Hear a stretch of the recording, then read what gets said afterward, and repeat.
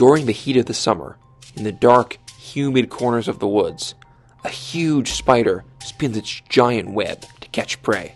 This is the Golden Orb-Weaver, often called the banana spider.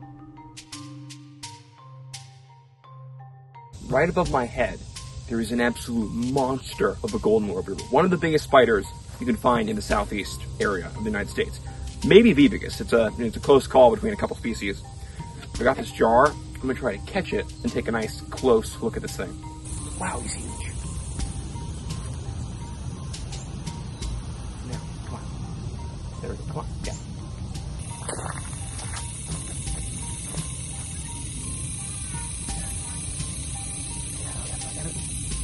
I got it. There we go.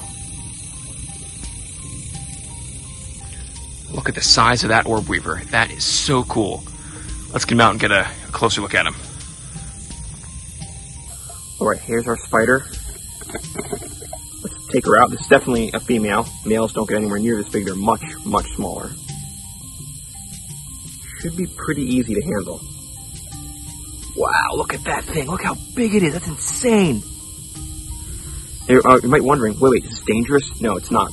They're completely harmless spiders. They're not aggressive at all. Not very defensive either. Really, the only way to get this spider to bite me would be to press down, press it against my skin. I'm not going to do that. And if you did, for some weird reason, decide to bite, pretty much harmless when it comes to the venom. It's designed for insects, stuff like that. Not going to hurt me. Might sting, itch a little bit, but nothing very serious. This is probably the biggest spider you can find in the area. Maybe the Carolina wolf spider and maybe some of the fishing spiders could give it a run for its money in the size department. But I don't know, that's a big spider there. And they're very colorful spiders. Look at the beautiful patterns they have. On their back, they have their orange with yellow, white dots, and on the belly, they're this like crimson red kind of, maybe more like a burgundy. Whoops. He caught himself on his safety thread. Beautiful spots. Yeah, just gorgeous spiders. Look at the silk she's leaving behind. So she's trailing this little safety thread in case she falls, and her silk is so strong. And actually the reason they get the name Golden Orb-Weaver is that their silk has a yellow tinge, and it's thought that helps attract pollinators into their webs. So things like bees, butterflies, see that yellow silk and get honed in and then get stuck.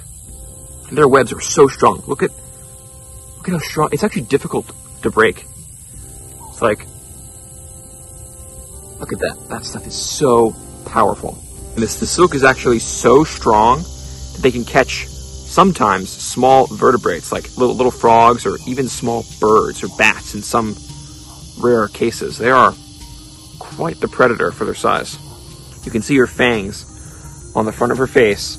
That's where she has her venom. So when something like a butterfly or a bee gets caught in her web, she'll rush down, wrap it with silk, and then bite it.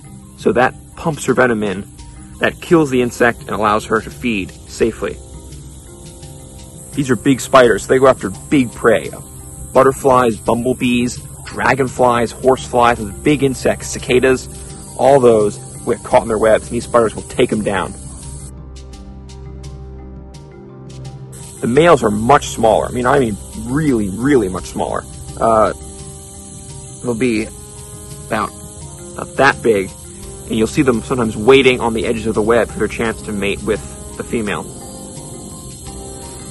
Actually, since these webs can be so huge, sometimes there'll be some species of spiders that specialize in robbing prey from the host of the web.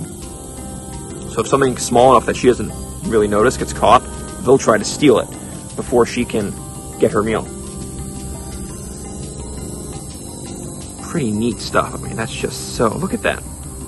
A lot of people are really afraid of spiders, especially one of this size. But see, she means me no harm at all. All she wants to do is just walk off of my hand, which I will let her do fairly soon once I'm done.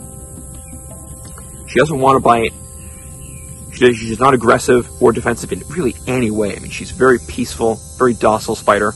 That is so awesome. I hope you enjoyed watching this video, learning about these amazing spiders with me. Be sure to subscribe to the channel. I'll see you next time on Skidoo Island Wildlife.